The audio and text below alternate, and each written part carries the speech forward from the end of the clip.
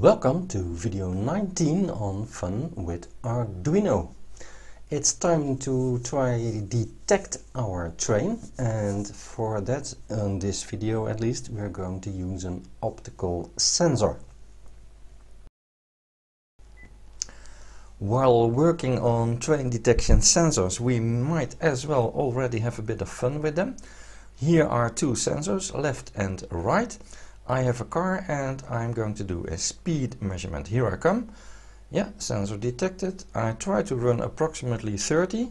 Yeah, sensor detected. I went 28.45. Well, that was close. This is the fun we are going to have. There are actually a couple of ways in which we can do train detection, and the only reason I chose optical for this demo is that I had a couple of these sensors lying around and they were quite easy to create a demo setup with.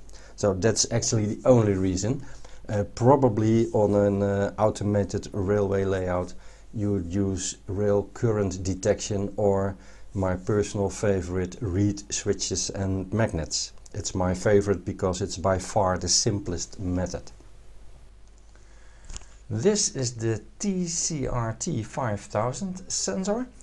It works by virtue of reflection. Here is an infrared transmitter and a receiver on the same side. And if it finds a reflective surface like my finger, we can see on the green LED that it detected that. There's a potentiometer on it with which we can tune the sensitivity. I usually do it this way, that I rotate it such that the green light goes on without looking at anything. That is right now, and then I look at the surface that I like to detect and then rotate back till the green line goes off, and then somewhere in the middle, that seems to be a perfect tuning point. The question of course is, can it detect this car? Well, I know already that I have to tune it a little bit more sensitive because of that dark gray-green color, but yes, it will detect this car. If I write towards it, we can see the green LED light up. So this is reliable enough for our purposes. Let's build it on a pedestal and do a speed measurement with it. To try out these sensors, this is a very tiny code. We define two sensor pins and make them an input pull-up, and then the only thing we do is check if we see a sensor, and if we do, we print it. Well, let me upload this and at the same time start a video, and then we can see if these sensors come in. We can see here on the video that the way that I mounted these sensors is of course totally unacceptable for any model railway layout, but it is just a simple way of letting them point towards the car. Another way of doing it is just to cut off your transmitter and your receiver and place them opposite of each other alongside the track, and they are small enough to be easily hidden in a small switch box along the road, or a bush or whatever, and your electronics can be further away. And then there is a benefit that it also is now a beam interrupt sensor instead of a reflection sensor, and the benefit of that is it is a little bit more reliable and also less susceptible to environment light. So this may be a nice way to do it, to have your transmitter and receiver cut off. Well, let's try it out. The serial monitor is running. I detect a car. The serial monitor also detects a car. So that seems to be working well. This is a nice starting point for our speed measurement device, which we're going to build just for fun. We are going to make some code for a speed measurement device, which normally is idle and waiting for sensor 1.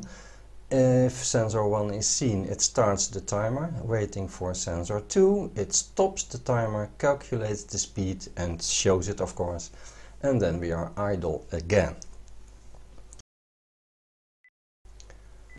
Okay, let's make the framework first. We have a switch state. State 1, all we do is test for sensor 1 pin to become low, and if it does, we jump to transition 1, 2. In transition 1, 2 we start the measurement. That code will follow in a minute, and of course then we jump to state 2. In state 2, all that we do is check for sensor 2 to become low, and if it does, we jump to transition 2, 1. And in transition 2, 1, what we do there is add in a minute the code to calculate and print, and then we jump back to state 1. So this is the framework. Let's now fill it up a bit more with the total code.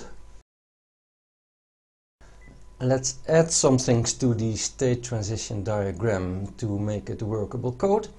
2 sensor pins are defined, and of course we have also the distance between the sensors. We need that to calculate the speed, and we simply measure it with a tape ruler with let's say a millimeter accuracy. Then we have the 2 variables state and transition. State starts at 1. We have the start milliseconds when we start the measurement, and then at the end we have the measured milliseconds. And then we do some calculation in the code later on.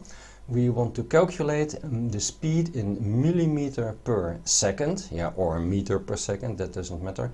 And we want to represent that with values behind the comma, like 24.73. And to do that, we declare this as a floating point variable, and then all of that is taken care of fully automatically. In setup, we of course create our 2 inputs for the sensors, and we start also the serial monitor. Then in the loop, the state switch state stays exactly as it was. But in the transitions we are going to add a couple of activities. When we start the measurement, of course we do that by storing the current time in the variable start milliseconds, and then we start to wait for the second sensor to become active, and then if it does, the first thing we do is the measured milliseconds is the current clock minus the previous start milliseconds. And then we do some printing, and then there is this calculation. Millimeter per second is the floating point distance times 1000 divided by measured milliseconds. Why is that times 1000? Well, because it is millimeter per second and the measurement was in millisecond. So somewhere we have to multiply by 1000. And then one more calculation to do, the most complex of them, but it's best maybe to figure it out for yourself that it really works. How to go from millimeter per second to a kilometer per hour with a scale factor, in my case, of HO, which is where this 87 comes in. Because that is the scale factor for an HO scale. If you have another scale, then of course you fill in another number over here.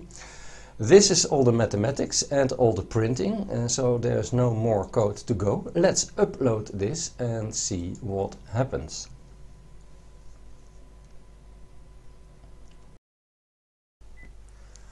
Okay, software uploaded. Here I come again with the car. Let's do a fast run. Yeah, that was quite fast. How fast? 117 and something. And let's do a slow run. Maybe I can try to find a speed of, let's say, 20. Should be something like this, I don't know. Yeah, 21. Well, that sounds good. Well, this, yeah, it's working. We are detecting the train reliably, and we can calculate its speed, and we could even make a permanent stand for this alongside our track. Maybe that will become a future video with maybe an LCD screen on or an OLED screen. We'll see. Everything is ready now. We have our blinking lights, we have a servo motor for the gate, and we have reliable sensors.